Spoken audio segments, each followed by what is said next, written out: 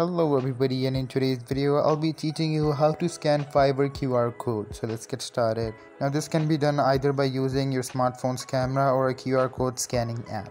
So first of all, open up the QR code scanning app. But if your camera has an inbuilt QR scanning feature, you can just use that. Then open up the Fiverr website on your phone or either on your laptop, and then navigate to the section where QR code is located. This might be in the account settings, payment settings, or profile settings depending upon the purpose of scanning the QR code. Now position your smartphone's camera so that the QR code is within the frame. Now line up the QR code within the scanner's app viewfinder until it is recognized. Now after scanning the QR code, your smartphone may display a prompt or redirect to a specific web page. So follow any instructions provided on the screen to complete the intended action associated with the QR code.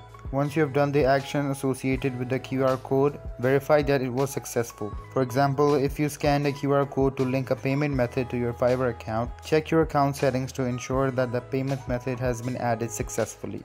And there you go. If you guys found this video helpful, make sure to leave a like and subscribe to our channel. I'll see you all in the next one. Goodbye.